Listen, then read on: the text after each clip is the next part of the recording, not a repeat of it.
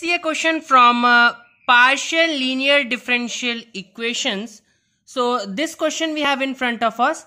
As you can see, this is of the form capital P small p plus capital Q small q equals to R.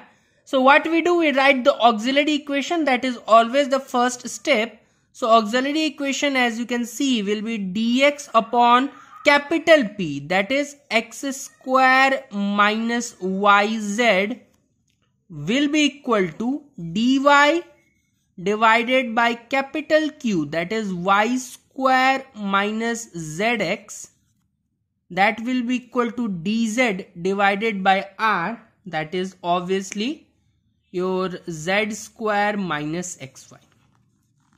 Now as you can see, if you compare two fractions at a time, you will not going to get anything special, because dx is okay.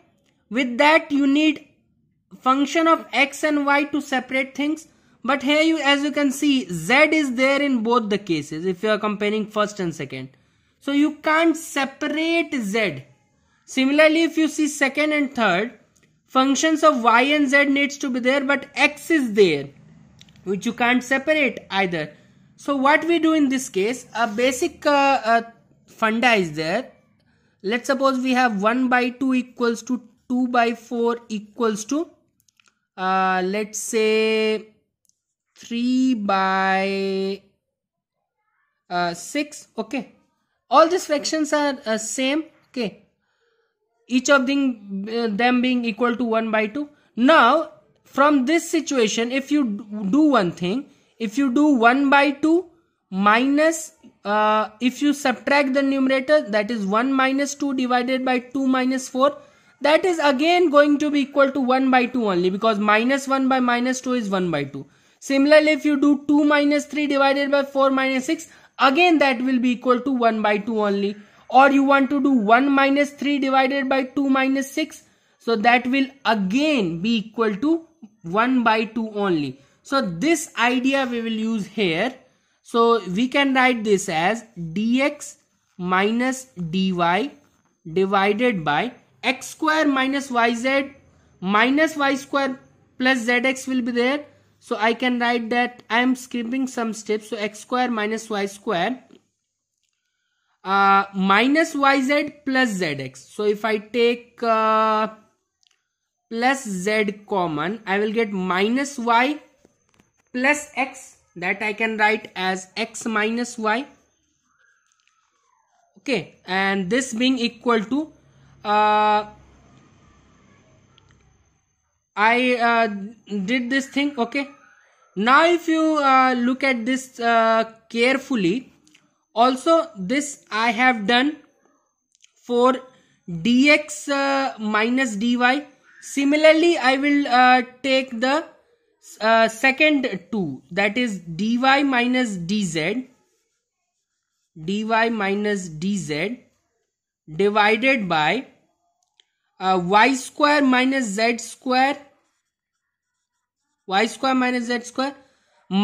zx plus xy. Okay, so minus zx plus xy, you can take x common, so minus z plus y. So for first two, for second and third, and for third and first I am doing finally, which will be dz minus dx divided by z square minus x square minus xy minus yz.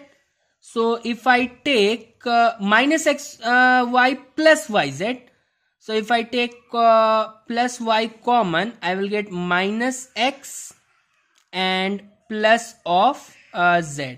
Okay, that is it. Now what you can do, this is x plus y, x minus y. So x minus y will come common from both, isn't it? X minus y will come common from both.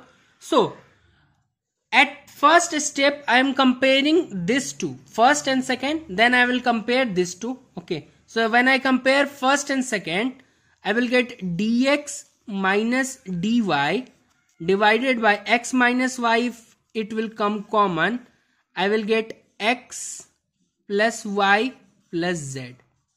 Okay, fine. And here dy minus dz is there. And if you look at carefully, y minus z, if it will come common, I will get again x plus y plus z. Pretty good thing, because this is anyway going to be cancelled. Now you see carefully. Look at the denominator and look at the numerator. Whatever you have got in denominator, its derivative is there in the numerator. Derivative of x is dx. Derivative of minus y is minus dy. Same thing happens here. Derivative of y is dy and that of minus z is minus dz. So it's if you integrate both sides in this step only, if you integrate both sides, you are simply going to get log of x minus y mod. You want to write or not? I don't have any issue with that. Log y minus z equals to ln c1 I write. Now if you send this term to here, so you will get log x minus y minus log y minus z. So that is simply x minus y divided by y minus z. That is equal to log c1. Log also, if you are writing log 1 here, write throughout log. So this is equal to log c1. So from here you are getting c1 equals to x minus y divided by y minus z. Same operation I will do again, comparing second and third. So if I do so, I will get dy minus dz divided by, again y minus z will come common here. Inside what you will get, y plus z plus x, that is x plus y plus z equals to dz minus dx divided by z minus x will come common, and inside what you are getting again, z plus x plus y, so x plus y plus z. So we can cancel out x plus y plus z again.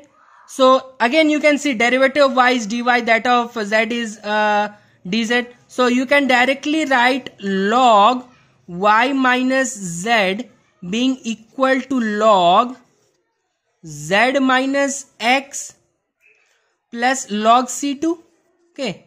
Now if you take this log this minus log this, so I am straight away, as I told, I have lack of space, so I am skipping some step.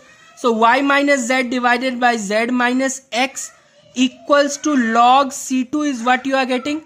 So from here directly I can say c2 is y minus z divided by z minus x. You have got c1, you have got c2.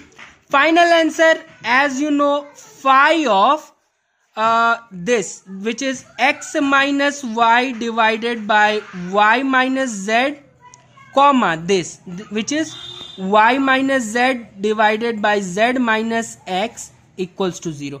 So I hope you understand. The basic was because we are not able to use variable separable format, so I did this small thing, subtracted them, which had no effect on the equations, but that eliminated this and gave us something which you can easily integrate and get two functions of x, y and z in terms of that, and which were equal to constant of course, and finally I can manage the things and get to my final answer.